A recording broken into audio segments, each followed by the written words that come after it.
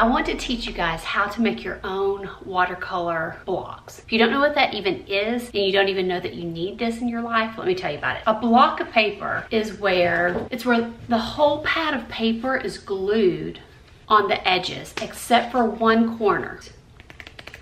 That's the only corner that is not glued, and that's so you can stick a palette knife up underneath there and get it off. Now, the reason this is so wonderful, whether you're working in a medium that's water soluble, so acrylic, watercolor, gouache, even if you're working with pastels, like oil pastels, having a block is really wonderful because the oil pastels, even though they're not real wet, they still will buckle. Let me show you the difference. So here's an oil pastel I did yesterday on a block.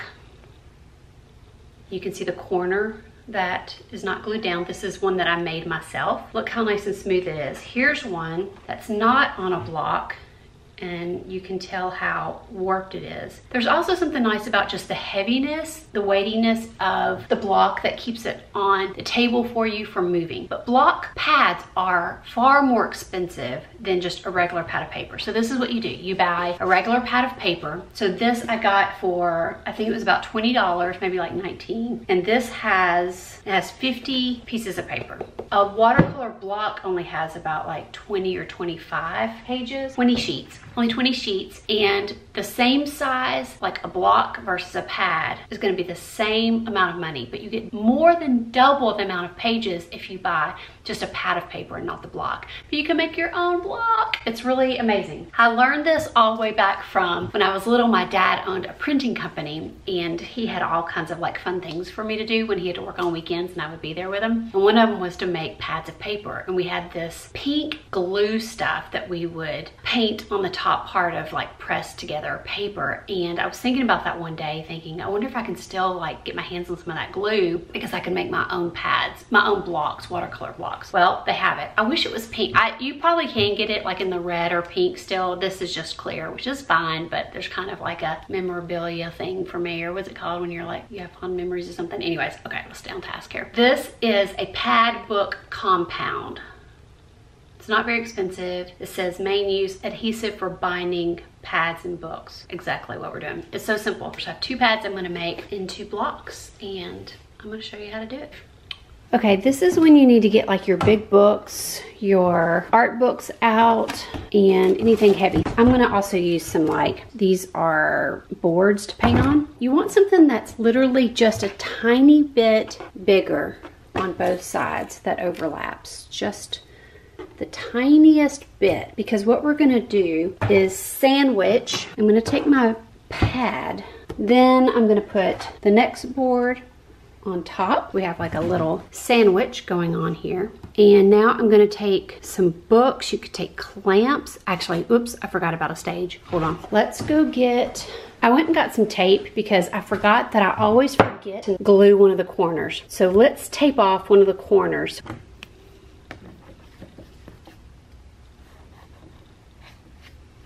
This will also kind of work as like a little clamp. You don't have to leave a ton, but you just want, you know, one corner. It's basically an inch or two.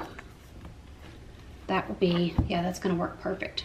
Okay, so there's our corner. Now we're gonna put our other board on top, and this is when big heavy books come in play. So you could use clamps, but I think this right here is gonna work really well. You just want it good and smushed. So basically, we don't want, oh yeah, see?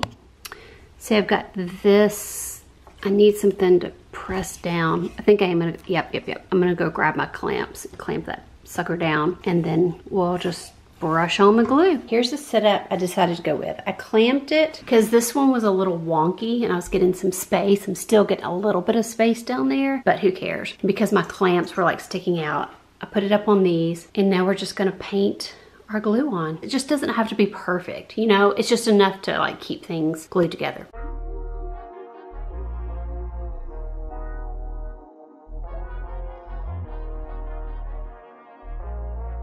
Then I've got a paintbrush here that's not ginormous. It's one I don't mind messing up, but I'm not gonna mess it up because I'm gonna clean it good after. What you'll do, just get a little bit of glue and go in here to this crack. And I'm probably gonna get glue over everything since I'm trying to film. You just wanna make sure you get way up in there. just get a nice coating over the whole thing. Yeah, look, I'm getting glue everywhere. Okay. All right, so I'm gonna go finish this.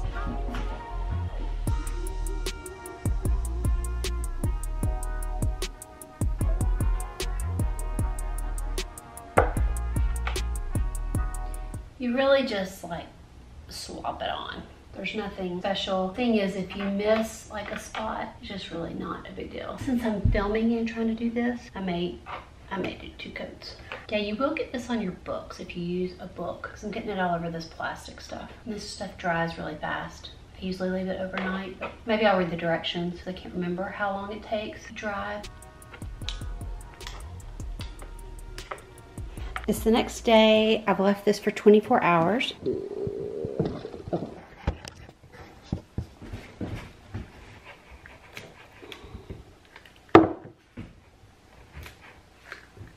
My little board here may have stuck a little. Yep. Okay, this is what you do because, you know, the glue, this may have stuck a little. So what you do is just take, just gonna take a palette knife and just run it across. Okay, so I'm gonna go do that. That actually came off really nice. And it's kind of like that rubber cement glue. It's not, you know, it just kind of is springy. It's exactly what they use to bind like the top here. I'm gonna pull this off. Take my corner off.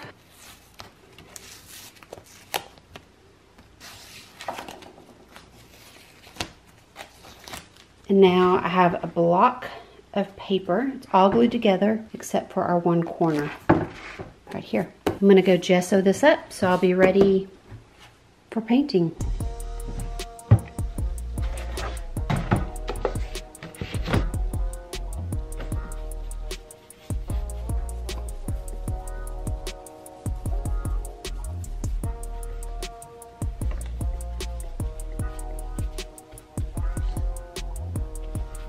Something I forgot to mention with the watercolor blocks or the whatever kind of paper you use for your block, when you have wet paint on it, it will kind of buckle, but what happens is when it dries, it literally pulls taut and is flat as board. So if you're using it and you're like, oh no, this isn't working, that's why. It's just that it does kind of buckle a tiny bit. Let me show you, I'm gessoing it and you can kind of see it.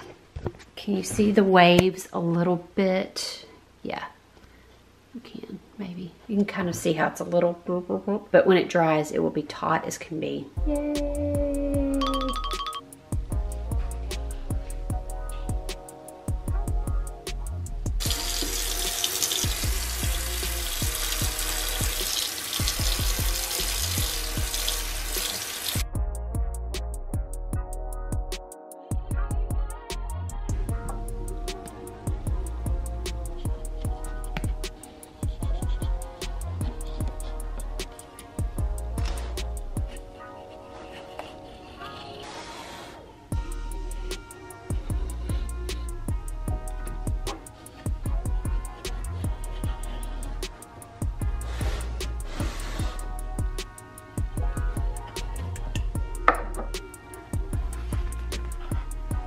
Okay, that's how you do it. Use your palette knife or even just your finger and pull it right on off.